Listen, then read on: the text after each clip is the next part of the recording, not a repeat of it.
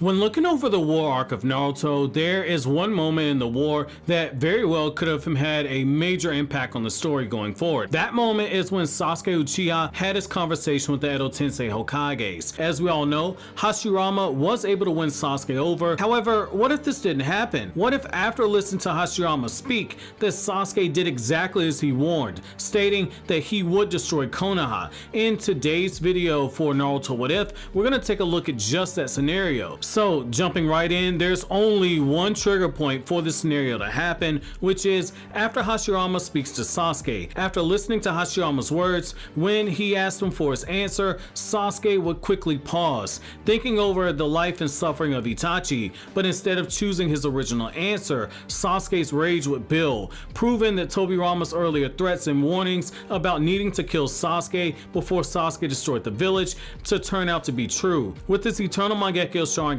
activated, Sasuke's chakra would begin to rise to the surface as the purple glow of his Susanoo began to activate. Taking cue of Sasuke's actions, Orochimaru, who had already shown the ability to take control of Tobirama with ease, and previously stated after Tobirama flexed his chakra and cracked the walls of the compound, Orochimaru still felt confident enough that he could take control of the dead Hokages outside of Hashirama Senju. Seeing Sasuke preparing to act would force Orochimaru to produce the talismans that would completely overwrite the free will of the Edo Tensei Hokages. All he would need was one quick moment to briefly bind the Edo Tenseis to use the talisman in order to completely overwrite their actions. Due to the gray area of Minato having the Kyuubi chakra, and this is a gray area, and due to the fact that Orochimaru had the Hashirama cells after absorbing Zetsu, it could go either way as to if Orochimaru, who's enhanced with Senju cells, would have been able to suppress the Kyuubi chakra even for a brief instant.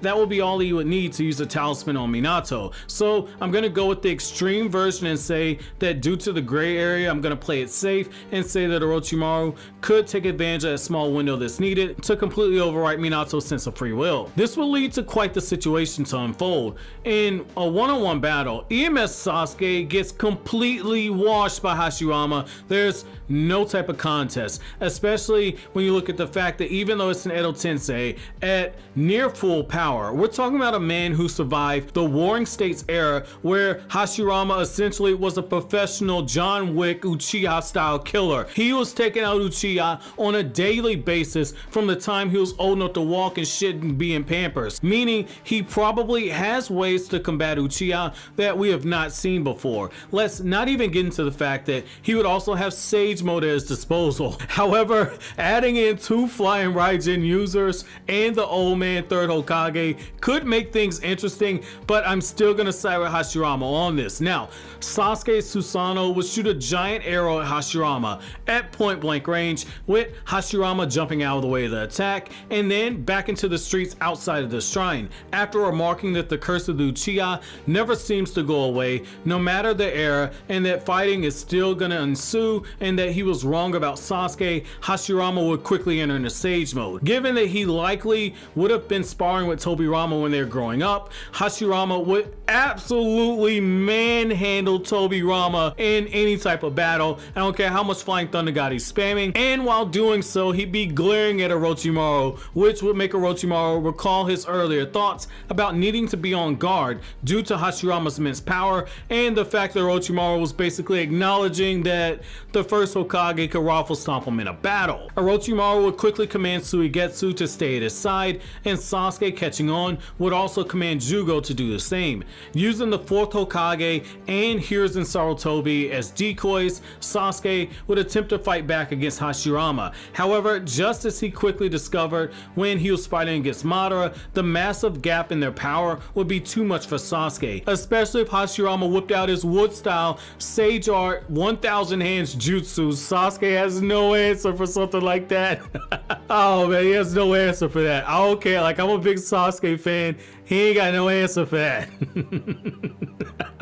While the very one-sided battle raged on, Naruto would exhaust his chakra protecting the Shinobi Alliance from the cataclysm attack of the Ten Tails, which required Naruto to have all of his chakra restored by Sakura while the Alliance stood before Naruto as a shield. The Ten Tails was still going to be spooked by seeing the collection of Biju chakra inside of Naruto, to the point where he fires a massive Biju Dama at the Shinobi Alliance. Shikamaru's plan to have the Alliance use Earth-style jutsu to slow down the attack, all while Killer Bee attempted to shoot multiple Biju bombs at the underside of the Ten Tails Biju ball, all to tilt the attack away from the Alliance and alter its trajectory.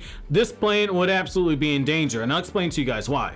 Originally in Naruto chapter 630, Minato arrived at the very last second to teleport the Ten Tails Biju ball away. Seeing that the defense was about to fail, Sakura in this instance would have no choice but to unleash the flood of her chakra by undoing her Byakugo seal in order to jumpstart Naruto's chakra recovery. Naruto originally needed the extra time of the Edo Tensei not only having conversations, but then going on to trap the Ten Tails, also Naruto could recover his chakra. But given that Sakura would have unleashed her seal in this moment, Naruto's chakra would have come flooding back all the way to the surface. But it should be noted that Kurama would still be needing chakra for Naruto, so whatever chakra Kurama could give to Naruto wouldn't be the full amount they would have had in the original story. Now, this means that Naruto, you have to remember, the sheer difference in size and power between Naruto's one half of the Kyuubi and the Ten Tails is immense, so Naruto at no point is going to block a full power Biju Dama from the Ten Tails. Realizing that he can't save everyone,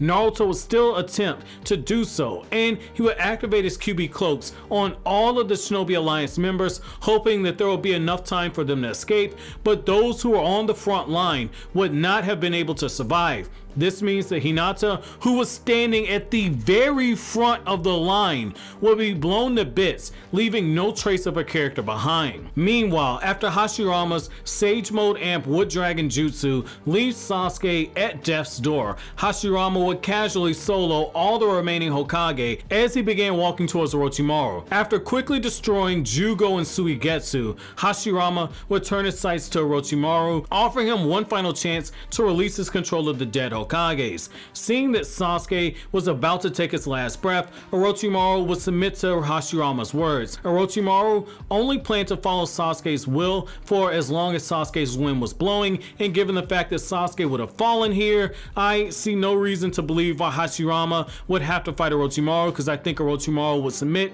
in this instance. Though it would have pained him to kill a young Uchiha, I do believe that Hashirama would have come to the exact same conclusion that he did when he fought against Madara Uchiha, which meaning for the sake of the village that Sasuke did need to die. And if you go back to, I believe, chapter 618, chapter 619 of the Naruto manga, you do have that moment where Tobirama takes a look at Sasuke and he tells Hashirama, I know that you come to the same conclusion as me, that this young boy, if push comes to shove, this young Uchiha does need to die, all for the sake of the village. And I like the fact that when you go back to that chapter, Hashirama didn't necessarily disagree with it, but he at least attempted to speak to Sasuke first. But Tobirama spoke the obvious question in this moment: is Sasuke being able to be redeemed something that needs to be put before the village? And we know from Hashirama's previous interactions with Madara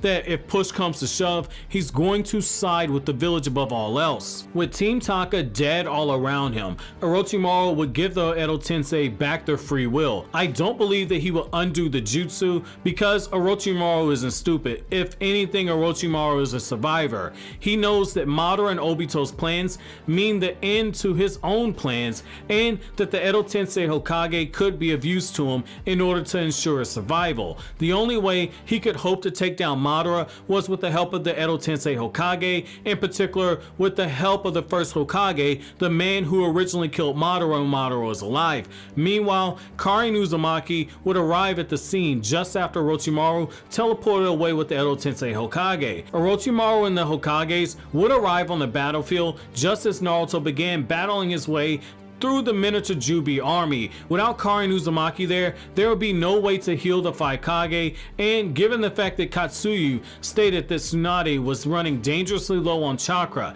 and it was causing her summoning to be undone gradually over time and that it was nearing its end, by the time that Tsunade dies, the 5 Kage who were being healed by Katsuyu wouldn't have recovered enough of the chakra in order to rejoin the battlefield, given the fact that Karin Uzumaki was needed and played a pivotal role in healing all of the Kage, including Tsunade herself. The only major change that would occur would be a huge one, which would be Sakura and Naruto's reactions to Sasuke Uchiha dying. Sakura would be an emotional wreck, knowing that in the end, Sasuke gave into his darkness and that he ultimately succumbed to it and that Sakura wasn't able to save him. I think it'd be really interesting to see how Sakura would react to this, whereas Naruto would be torn between his own grief and knowing that he needed to end the war in order to prevent more deaths of the people that he cared for. With each new development, Naruto would find the battles that wait for him to be increasingly difficult without Sasuke being there to aid him, in particular the battle with the Ten-Tailed Jinchuriki version of Obito. However, I still see the end result being the same, with Madara ultimately becoming the Ten-Tailed Jinchuriki